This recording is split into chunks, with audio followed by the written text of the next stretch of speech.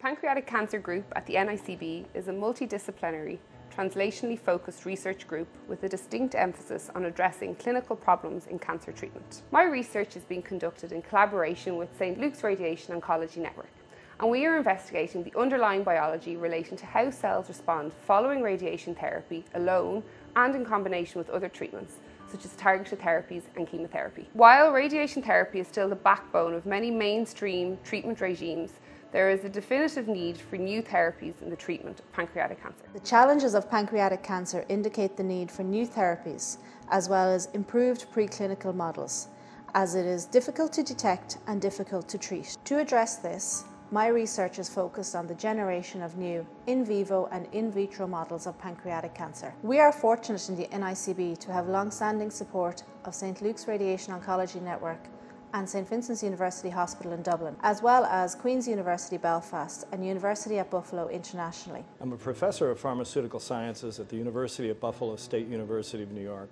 and my area of expertise and interest is drug delivery in pancreatic cancer. Our interactions with the nicb were strengthened tremendously when in 2012 I received an SFI Walton visiting professorship and came over here, and that's when we nucleated the tripartite research program. This work has the potential to lead to clinical trials to improve treatment for pancreatic cancer patients. So this research program involves Queen's University Belfast with individuals involved in drug delivery, clinicians at St. Vincent's University Hospital, and the individuals at the nicb who are developing pancreatic cancer models.